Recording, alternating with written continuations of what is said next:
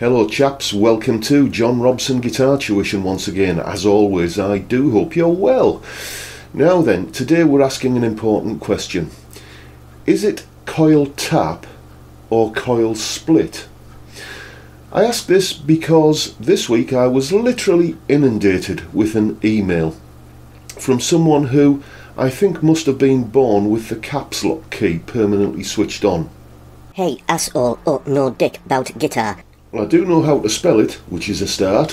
Why us say coil tap? It's not coil tap, it's coil split. Or call yourself a guitar teacher, but don't even know what coil split is, fucking prick, should be taken off YouTube with stupid fat bald head talking shit, fuck up.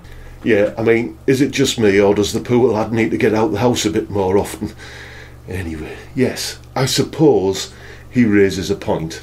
I'll give him that. There is some debate about whether you call the action of turning off one coil of a humbucking pickup to make it into a single coil pickup, do you call it coil tapping or coil splitting? I've always called it coil tapping, I'm afraid, and the reason for that is because back in the late 1970s, when I was first beginning to learn about guitars and pickups and stuff like that, a lot of my knowledge came from a well-thumbed DiMarzio brochure that I had. It was full of gorgeous pictures of gorgeous guitars with their pickups in. And if we just take a look at it now, you'll kind of see what I'm talking about.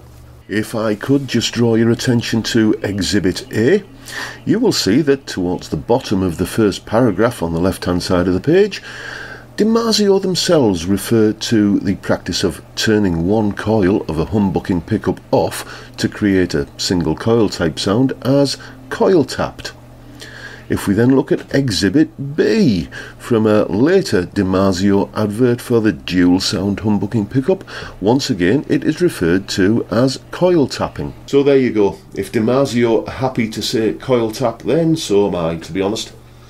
Another reason why that's the term I use is because that's the one I was taught at college. Back in the 80s I studied to be a Merchant Navy radio officer. Here's a picture of me in uniform. One of the topics that we covered was inductors. That's just coils of wire to you and me. And there are many applications aside from guitar pickups which use inductors, and there are many occasions where you need multiple coils of wire connected together and wound on a common magnetic core, where you need to switch on or off one of those coils, one or more of those coils. And that was taught to me as coil tapping. So there you go. I think more than anything else, it's just a case of language evolving over time.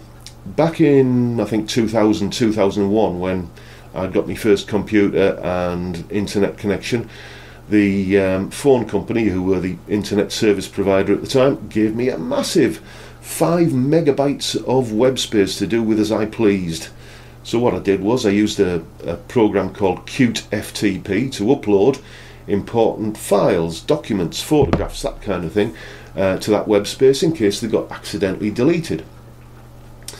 Nowadays we call that backing up to the cloud. Back then it was called uploading to the internet, because the internet already had a name. It was called the internet.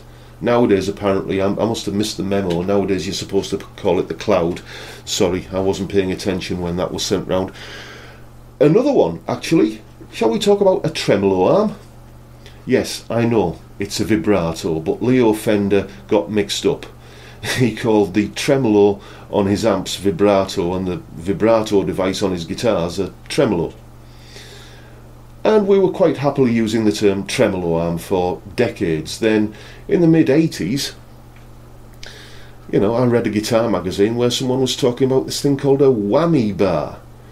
To me, it sounded like some chocolate-coated, sugar-encrusted honeycomb nougat gloop made by Cadbury's that would probably send you off on a massive sugar rush. But no, apparently it was just the latest trendy term for a tremolo arm. So there you go. And of course, the granddaddy of them all is this one. Can you tell me what this object is called? You said a toilet, didn't you?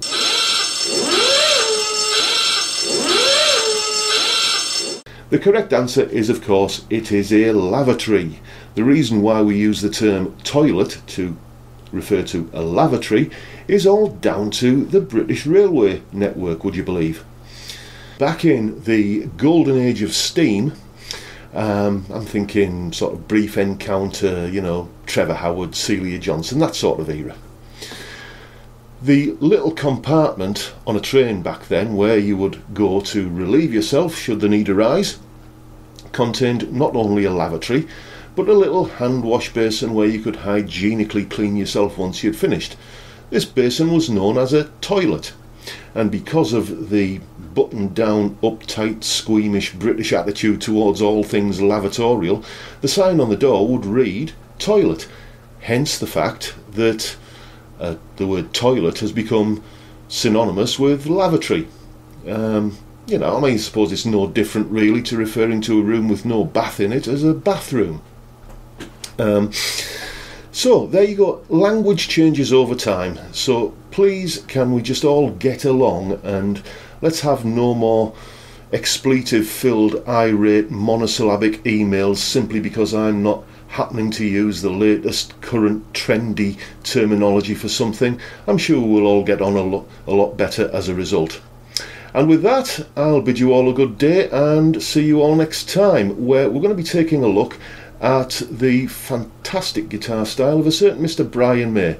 That's a good one, you don't want to miss it. See you then, folks.